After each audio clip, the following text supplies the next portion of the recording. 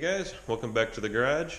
I'm going to start a video series that explains how to build a Miata motor. And what we're going to be building is a fully forged internal motor that's ready for boost, but apart from different components, all of this applies if you're rebuilding a stock one as well. There's lots of redneck tricks on the internet if you go looking for ways to build a motor on the cheap. Do that at your own discretion. I like to do it correctly, so I've spent a fair amount of time investing in the correct equipment. Some of it makes sense to buy, some of it makes sense to just take to the machine shop to get done. In terms of measurement tools, you want to get all of the correct gear to be able to put your motor back together. You always want to double check your machine shop's work. You may be the greatest machinist on the planet. It never hurts to double check and just make sure there wasn't a slip up. Cleanliness is the most important thing. So if you don't have a work area set up, set one up before you start. I built these shelves and benches so I could keep everything organized. This is all of the parts I need for this motor, and this is my work area for this motor. If I have to do any grinding or metal work on it, I do that at a different location so I don't get any shavings thrown on it. I just can't stress that enough. It's incredibly important to keep everything clean. So, this is the donor motor that we're going to be starting with. And this is pretty much best worst case scenario. This motor is really whooped, very rusty. These are the pistons that came out of it. Now for what we're going to be doing, that's perfect, because that means that the owner was able to get this at a very affordable price, and it's completely fine because we're going to be remachining the whole thing. So I'm going to go over all of the stuff, and we'll have the video series, and we'll go over the tools and what you need, what you don't need. To start with, though, if you're going to do this yourself, the first two things that you do need is you need a local machine shop that you trust that can do work for you, and if you're doing a modified build, you need to find your local tuner in your area who's got a dyno who's able to help you. A good tune makes or breaks a car. So you can have all the right pieces, put everything together, and if it's tuned incorrectly, your best case scenario, you're just missing horsepower you could have. Worst case scenario, boom. So, step one here. We got this motor completely apart, and we measured a couple of things just to make sure that this block is a valid candidate for a rebuild. So, the rough surface on the deck here, not a problem. We're going to have the machine shop deck the block and clean that up. We measured the bore of each of these cylinders just to make sure no one had already done some machine work on this block in the past, because we don't know its history. You don't want to go buy pistons that are too small for the block that you got. So sure enough, these were all 83 millimeters. So this is an OEM bore, so we were able to get one size up in pistons and be good to go.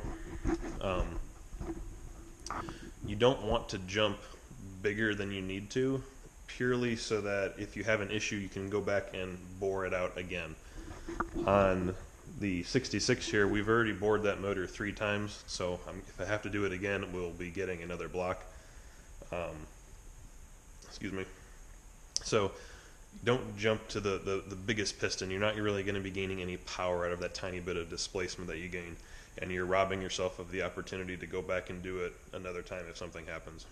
Basically, when we're building a forged motor, we're getting new pistons and new rods, so we don't care about the condition of any of those parts. We're getting new bearings. We don't care about that. The crank can easily be turned down if there's a minor defect in any of these journals, and you can get an oversized bearing. So not a big problem. There's a small nick in this one right here. It's not really an issue. We can just turn it down and get different bearings. The block, the only thing that you're really looking for is you're looking for major cracks and scores in the cylinder walls that are so deep that you can't overbore it. This one was fine. There's a couple little scuffs and stuff, but we're overboring this to 84 millimeter pistons, so it's not an issue whatsoever. What to look for on a crank? Like I said, the journals can be repolished or more undersized if that's needed. On all of the rod points, check to make sure there's no major discoloration. If the motor had a spun rod bearing, sometimes these areas of the crank will turn blue or gold from the extra heat that they experienced, and that could be a symptom of a damaged crankshaft. This one looks in wonderful condition. I do not know the history of this motor. It turned over, all the pieces were in it when I got it. I do not know why it was taken off the road, but it does not appear to be for a bottom end failure. So everything here looks, apart from being a little dirty, looks fine and ready to go. You can also check the ends of the rods for the same thing, any discoloration. Everything here moves freely, all of the wrist pins are loose, so again this leads us to believe that this motor did not die due to a bottom end failure, so we have a healthy block. That's a good starting point.